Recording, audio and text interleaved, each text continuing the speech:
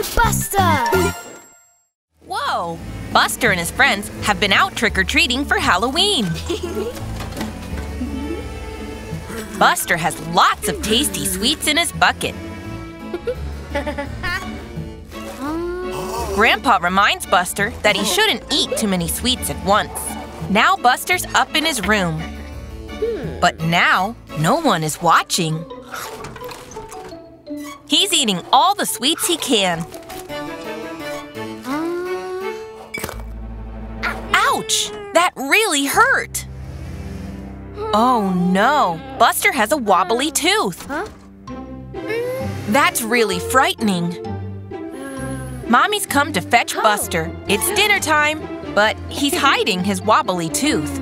I don't think he wants anyone to know. Dinner's ready. Lots of tasty vegetables. But Buster doesn't want to eat. Mommy can tell something has upset Buster. He's showing her his wobbly tooth. Aw. Grandpa knows what to do. He tells Buster to take a bite of that sweet corn. Look! Buster's tooth has fallen out. That wasn't so bad. Buster feels much better now. Now it's time for bed.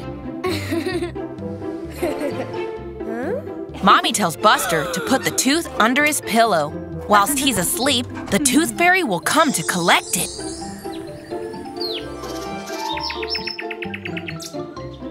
Buster wakes up the next morning and…